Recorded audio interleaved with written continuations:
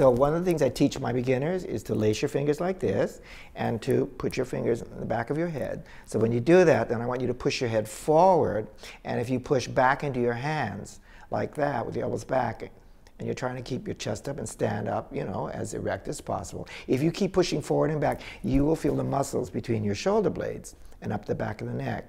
So this is the first way you can learn to balance your head where it needs to be. And the other thing I always tell my students, I said, if you pick up your ears and pull your ears up, you're lifting your head up out of your body. Lift your ears up and back above your shoulder.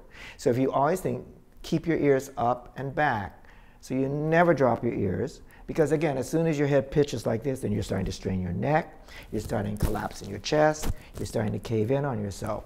So up here, you know, I would say ears back, above your shoulders, right? And then you have some sense of energy that if you think that you're always pushing up the ceiling through your head, you're reaching for the ceiling with the top of your head. So you're always trying to stay as tall as you can.